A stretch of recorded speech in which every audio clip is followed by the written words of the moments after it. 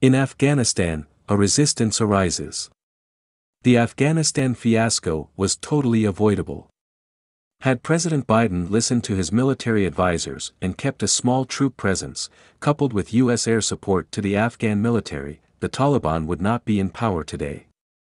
Unfortunately, the president did not heed their advice, and now the Taliban control more of Afghanistan than they did in 2001. But while most of the Afghan army has melted away, not all Afghans have capitulated to the Taliban. Today, the Taliban face armed resistance in the Panjshir Valley.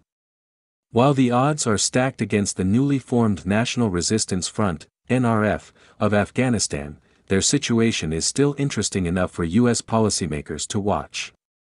The exact number of former Afghan soldiers, commandos, and police that have made it to Panjshir to join the NRF is unknown, but it may range as high as 10,000 fighters. The Taliban have encircled the region and captured large sections of the main valley. However, it is estimated that the NRF controls all the crucial side valleys, which make up about 60% of the province. Right now, the NRF is in a defensive mode. The focus is not to take on the Taliban, but to make it through winter. That will give it time to consolidate and organize and be better prepared to resist the Taliban come spring. The most immediate thing the U.S. can do to help the NRF is to lead an international effort to block recognition of the Taliban as the legitimate government of Afghanistan.